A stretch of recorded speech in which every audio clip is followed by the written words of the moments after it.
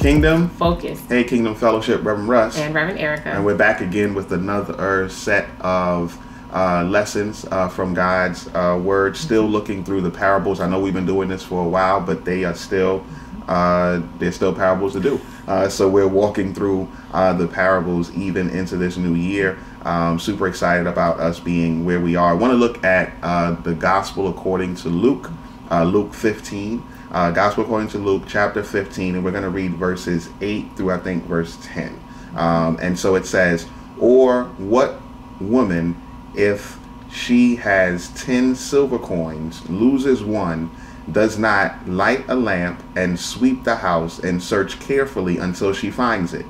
And when she has found it, she calls together her friends and neighbors, saying, 'Rejoice with me, because I have found the coin which I had lost.' In the same way, I tell you, there is joy in the presence of the angels of God over one sinner who repents." There is joy in the presence of the angels of God over one sinner who repents. I don't know about you if you've lost something before. We talked a moment ago about the lost sheep last week, and now we're talking about the lost coin, and you can kind of see where we're going with this. But the point that Jesus is making in this text with the trilogy of the lost is that that in this instance, it's a lost coin, and the coin had value, the coin had worth, and it wasn't just any coin. It was a coin that she was planning to do something with, and she had to go find it. But what I find in key in this scripture is not only that she searched the whole house for it, but that when she found it, she threw a party. When she found it, she asked her friends to come over. When she found it, she rejoiced for it. And I want you to know, and I want us to realize that God is so excited when we make a decision for him, when we make a decision to turn from a lost way into a way that is found. He rejoices, heaven rejoices, angels rejoice, because they're excited for the turn that we made. And I'm not sure where you are or who you are or what you've been going through or what you have or have not done, but I am here to encourage you that if you slipped away, if you, Pastor Wiley would say, if you drifted away, that God is looking, that God is waiting, that God is wanting to bring you back. And when he brings you back, God is going to rejoice. And when you come back, God is going to be excited and thankful because what was lost is now found.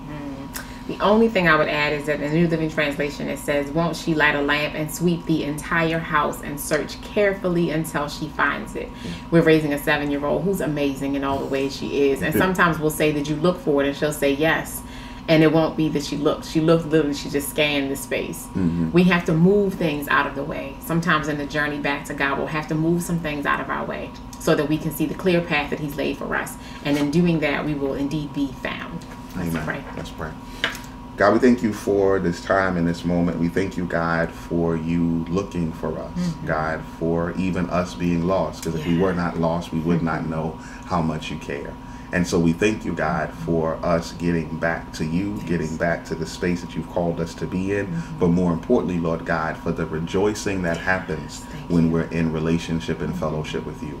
Pray, God, for my brother, my sister, God, who's watching even right now. Pray, God, that you will bless them, that you will keep them, God, but that you will comfort them, God, as they make their relationship correct with you and continue to make it correct with you.